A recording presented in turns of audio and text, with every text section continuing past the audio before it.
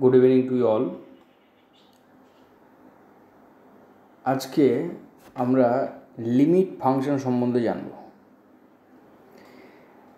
আমরা অলরেডি জেনে গেছি লিমিট ফাংশন কি, কখন এটা এক্সিস্ট করবে। আমি এই ভিডিওতে শুধুমাত্র লিমিট থেকে যে সমস্ত ইম্পর্টেন্ট কোশ্চেনগুলো আসার মতো সেগুলো আমি ডিসকাস করব তোমাদের এক্সামের জন্য। সো জাস্ট শুধু বেসিক আইডিয়ার জন্য আমি এখানে লিখেছি যে একটা ফাংশন এর লিমিট তখন এক্সিস্ট করবে যখন তার রাইট হ্যান্ড লিমিট আর লেফট হ্যান্ড লিমিট দুটো এক্সিস্ট করবে এবং তাদের ভ্যালু, তাদের রেজাল্টগুলো ইকুয়াল হবে। এখানে তোমরা দেখতে পারো রাইট হ্যান্ড লিমিটকে আমরা x tends to anything plus, R left hand লিমিটকে আমরা x tends to anything minus লিখতে পারি। সেটা 2 টু দি পাওয়ার প্লাস হতে পারে, এক্স টেন্স টু 0 মাইনাস হতে পারে, যে কোনো কিছু হতে পারে।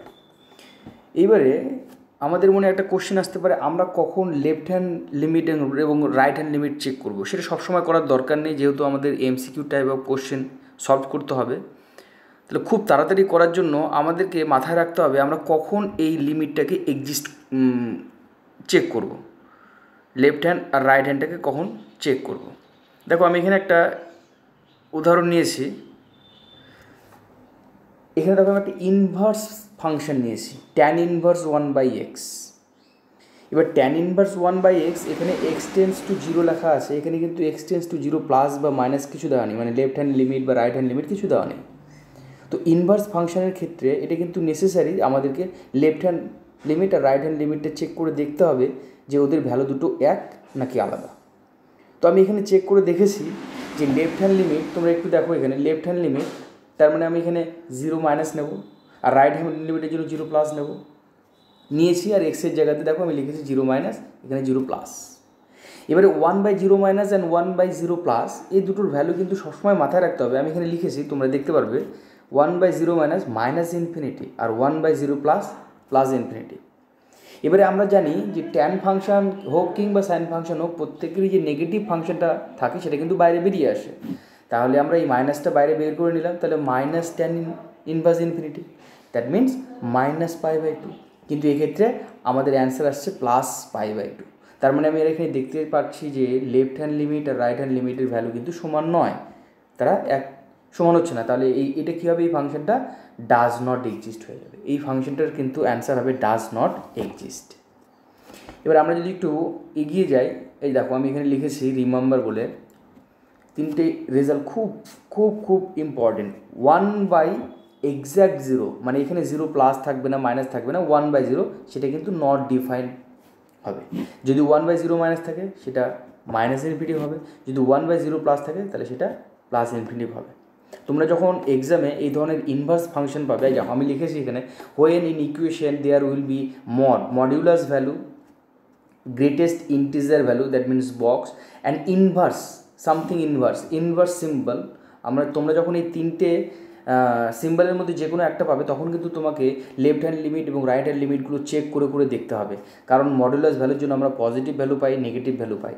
সিমিলারলি গ্রেটেস্ট ইন্টিজারের জন্য কিন্তু আমরা পজিটিভ নেগেটিভ দুটো রেজাল্ট পাই। ইনভার্সের জন্য তোমাদেরকে আমি এখনই দেখালাম যে দুটো ডিফারেন্স রেজাল্ট পেলাম।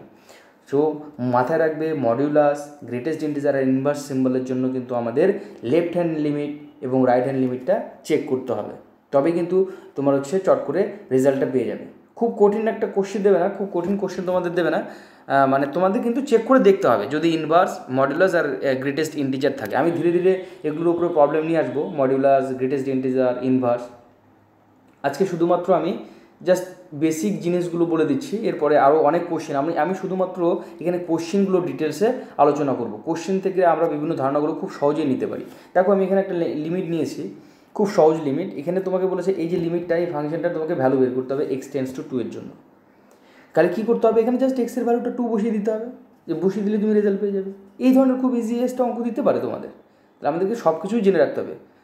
তাহলে আমরা কী করবো? Easy to moderate, moderate to advance, আমরা এইভাবে ধীরে ধীরে আগাবো। তারপরে এখানে দেখতে পাচ্ছ আমি আরেকটা ফাংশন নিয়ে জাস্ট ভ্যালুগুলো বসিয়ে দিয়েছি, এক্সের জায়গাতে 1 এবং 2 বসিয়ে দিয়ে আমি রেজাল্টটা পেয়ে গেছি। তারপরে আমরা যদি এইবারে আমাদের সব থেকে বেসিক যেটা মানে লিমিট ফাংশনের মধ্যে সেটা হচ্ছে এই যে আমি এটা তুলেছি ইনডিটারমিনেন্ট ফর্ম। এইটা কিন্তু খুব খুব খুব বেশি ইম্পর্টেন্ট, তোমাদের কোশ্চেন কিন্তু এখান থেকেই আসলেও আসতে পারে। এই যে তার মধ্যে সব থেকে বেশি important 0/0 form, infinitive by infinitive form.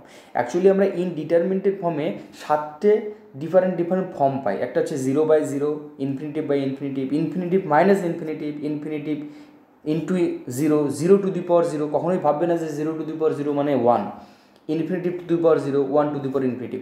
এই 7টে ফর্মের মধ্যে তুমি যদি যে কোনো একটা ফর্ম পেয়ে যাও তোমার ফাংশনে বা লিমিটে, তাহলে কিন্তু তোমাকে ডেরিভেটিভ করতে হবে, লবেও ডেরিভেটিভ করতে হবে, হরেও ডেরিভেটিভ করতে হবে, তবেই কিন্তু তুমি রেজাল্ট পাবে। দেখো আমি একটা এক্সাম্পল নিয়েছি বোঝার জন্য। এখানে এই ফাংশনটা তুমি খেয়াল করো, আমি x → 2 নিয়েছি। x → 2 তুমি এখানে বসিয়ে দেখো, এক্সের জায়গাতে তুমি 2 বসিয়ে দেখো, দেখবে নিউমিনেটার মানে তোমার লবে 0 আসছে, আবার এই ডিনোমিনেটার সেখানেও কিন্তু 0 আসছে। তার মানে 0 যখনই 0/0, ওই জন্য আমি এখানে লিখেছি যে 0/0 ফর্ম।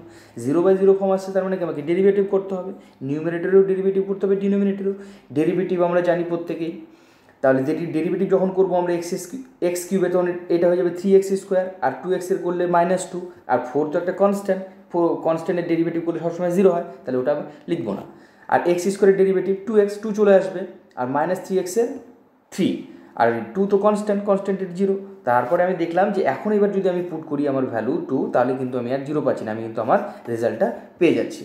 যদি আমি আবার 0/0 ফর্ম পেতাম, তাহলে আমাকে আবার ডেরিভেটিভ করতে হতো। তুমি যতক্ষণ পর্যন্ত 0/0 ফর্ম পাবে ততক্ষণ পর্যন্ত তোমাকে কিন্তু ডেরিভেটিভ করে যেতে হবে।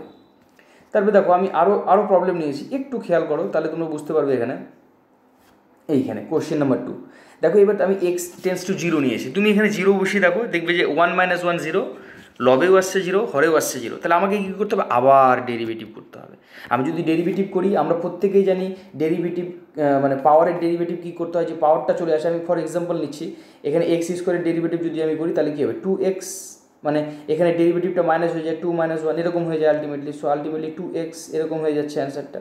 তো এখানকারও যেখানে পাওয়ার আছে 1/2, 1/2টা সামনে চলে আসবে, আর 1/2 -1 হয়ে যাবে এখানে, -1 সঙ্গে যদি আমরা ক্যালকুলেশন করি, তাহলে 1 + x - 1/2 আসবে। মানে ডেরিভেটিভ তোমরা প্রত্যেকেই জানো, আমি এগুলো খুব ডিটেলসে যাচ্ছি না, কারণ এগুলো আমাদের জানতে হবে, না হলে আমরা এটা কখনোই করতে পারবো না। এখানেও সেই সিম্পলি আমি ডেরিভেটিভ করছি, করে নেওয়ার পর তুমি দেখতে পাচ্ছ আমি এখানে সলিউশন কিন্তু করেছি। তারপরে এবারে 0/0 ফর্ম কমপ্লিট হয়ে গেল। আমি এবার এখানে ইনফিনিটিভ বাই ইনফিনিটিভ ফর্ম নিয়েছি, তোমরা দেখতে পারবে এখানে infinitive by infinitive form. Infinitive by infinitive form, এই ধরনের ফর্ম আমরা কিন্তু শর্ট ট্রিকের মাধ্যমে করতে পারি। তোমরা আগে এই ডেসক্রিপটিভ বইটা দেখে নাও, আমি শর্ট ট্রিকটা তোমাকে বলছি।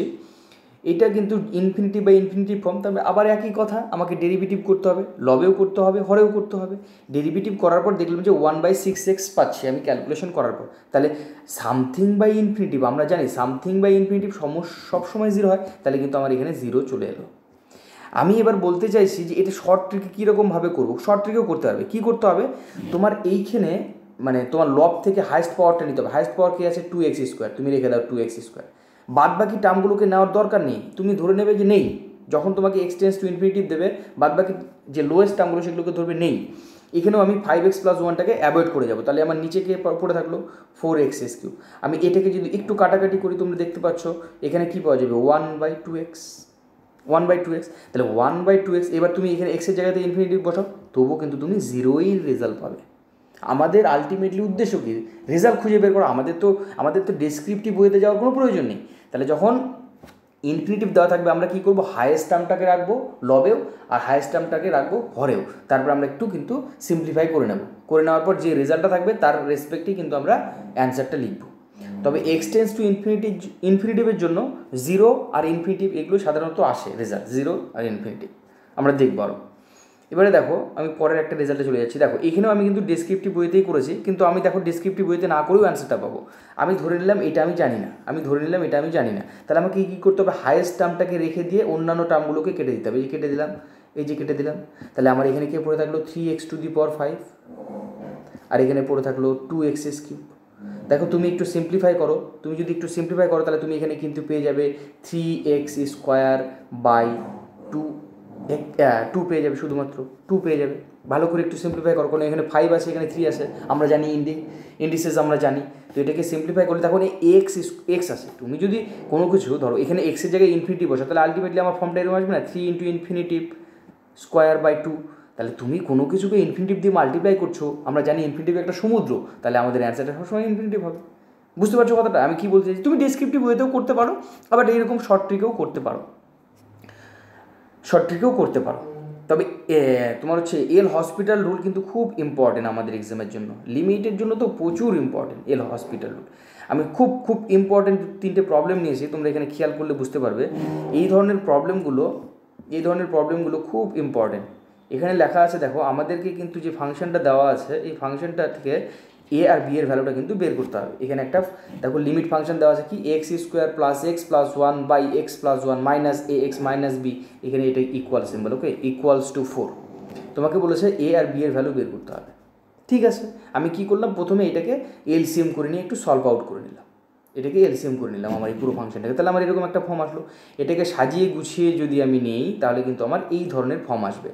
এখানে আমি তোমাকে একটা জিনিস বলবো, তুমি খেয়াল করেছো কি এখানে এক্স টেন্স টু ইনফিনিটিভ দেওয়া আছে। তাহলে আমরা সেই আবার একই কনসেপ্টে আগানোর চেষ্টা করব যাতে করে আমরা এ আর বি এর ভ্যালুটা পাই। এবার দেখো আমি এখানে হাইয়েস্ট পাওয়ারটা কি এক্স স্কোয়ার, আর এখানে হাইয়েস্ট পাওয়ারটা কি এক্স। এবার আমি যদি মনে মনে ভাবি, আমি কি বলছি, এখানে এক্স টেন্স টু ইনফিনিটিভ আছে, আমি হাইয়েস্ট পাওয়ারটার দিকে ফলো করব। আমি যদি এটাকে হাইয়েস্ট পাওয়ারের দিকে ফলো করি তাহলে 1 মাইনাস এক্স, এখানে এক্স স্কোয়ার হবে, মনে এক্স স্কোয়ার হবে, আর এখানে এক্স হবে। কিন্তু দেখো আমি এটাকে যদি সিম্পলিফাই করি, এখানে কেটে দিয়ে এখানে একটা কিন্তু এক্স পড়ে থাকবে। এবার কথা হচ্ছে আমি এক্স টেন্স টু ইনফিনিটিভ, আমি যদি এখানে এক্স টেন্স টু ইনফিনিটি বসিয়ে দিই, তাহলে কিন্তু এটা আনডিফাইন হয়ে যাচ্ছে, এটা কিন্তু রেজাল্ট আমরা পাবো না, ইনফিনিটিভ পেয়ে যাচ্ছি। কিন্তু এইখানে দেখো আমার রেজাল্ট কিন্তু 4 দেওয়া আছে, তার মানে এইটা রেজাল্ট আমি নিতে পারবো না। তার মানে এই পুরো টার্মটাকে আমাকে কী ধরে নিতে হবে, এই পুরো টার্মটাকে আমাকে 0 ধরে নিতে হবে, তাহলে একমাত্র 4 আসা সম্ভব অন্যান্যগুলোর ক্যালকুলেশনের মাধ্যমে। ওই কারণে কী করেছি দেখো, 1 মাইনাস এ ইকুয়ালস টু 0। তারপরে তুমি যদি একটু খেয়াল করো, আমরা তারপরের ক্ষেত্রে যদি একটু খেয়াল করি, এটা একটা কনসেপ্ট গেল। এই কারণে কিন্তু আমি 1 মাইনাস এটাকে 0 নিয়েছি। এবারে তোমরা বলবে স্যার তাহলে 1 minus A minus B equals to 4 কেন? এবার দেখো এই পোর্শনের সঙ্গে গল্প আমার শেষ, এবার আমি কিন্তু পরের পোর্শনের জন্য আসছি। তাহলে আমরা একটু খেয়াল যদি করি, 1 মাইনাস এ মাইনাস বি এর সঙ্গে কিন্তু হাইয়েস্ট টার্ম এক্স আছে, আর পরে কিন্তু নিচে আমি হাইয়েস্ট টার্ম এক্স পাচ্ছি। আমি কিন্তু এই টার্মটা নেবো না, আমি বলেছি যে লোয়েস্ট সমস্ত টার্মগুলোকে আমাকে অ্যাভয়েড করতে হবে। তাহলে দেখো এটাকে যদি আমি কেটে দিই তাহলে কি 1 মাইনাস এ মাইনাস বি পড়ে থাকছে, আর এটা ইকুয়ালস টু এখানে কী দেওয়া আছে 4, তাই জন্য আমি লিখেছি 1 minus A minus B equals to 4। তাহলে এই দুটোকে সলভ আউট করলে আমরা কিন্তু এ equals to 1 and B equals to -4 পেয়ে যাবো। খুব ইম্পর্টেন্ট এই ধরনের কোশ্চেনগুলো কিন্তু আমাদের এক্সামে দিতে পারে, আমাদেরকে কিন্তু খেয়াল রাখতে হবে এই লিমিটের থেকে।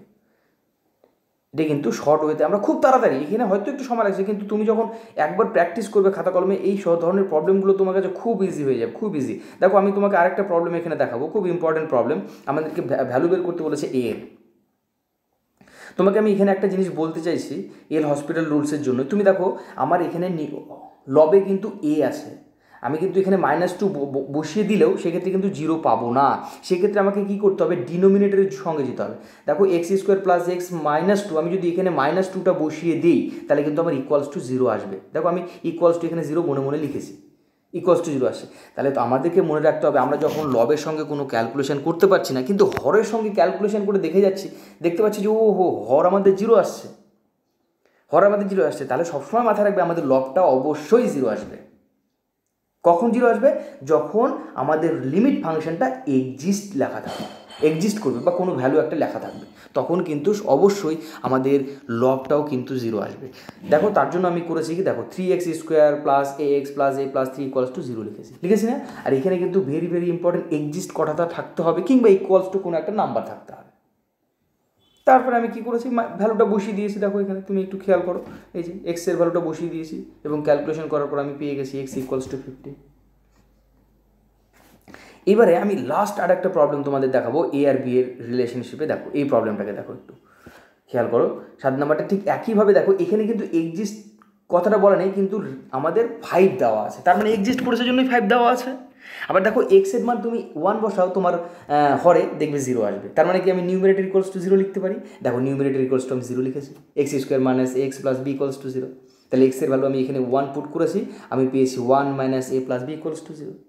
আবার আমি দেখো এইটা কেন করেছি, এখানে আমার দুটো ভেরিয়েবল আছে, তার মানে আমাকে দুটো ফাংশন আসতে হবে। আমার এখানে দুটো ভেরিয়েবল মানে এ আর বি দুটো ভেরিয়েবল আছে, আমাকে দুটো ফাংশন নিয়ে আসতে হবে। এবার দেখো আমি অলরেডি তোমাকে কি বলেছি, লব জিরো তার মানে হর জিরো। এখান থেকে আমরা আরও একটা ডিসিশন আসি, আচ্ছা লব জিরো হরও জিরো, তার মানে 0/0 ফর্ম।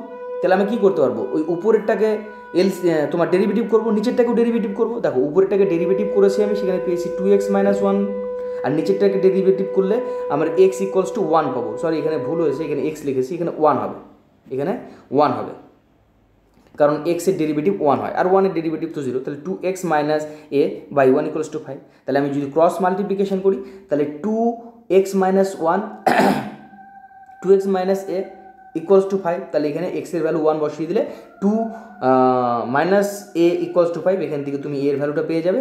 আর এই a এর ভ্যালুটা তুমি যখন 1 নম্বরে বসিয়ে দেবে তখন তুমি b এর ভ্যালু পেয়ে যাবে, আর a + b এর ভ্যালু এখান থেকে তুমি পেয়ে যাবে। এই আমি আজকে শুধুমাত্র তোমাদের এই এল হসপিটালের উপরে কিছু প্রবলেম নিয়েছি। আমি ধীরে ধীরে লিমিটটাকে মোটামুটি 2টা বা 3টে ভিডিওর মধ্যে আমি শেষ করে দেবো। ইম্পর্টেন্ট জাস্ট প্রবলেমগুলো আমি তুলবো, আজকে জাস্ট কিছু বেসিক প্রবলেম তুলেছি, তোমরা কন্টিনিউ করতে থাকো এই প্রবলেমগুলোর সঙ্গে। ওকে, ধন্যবাদ।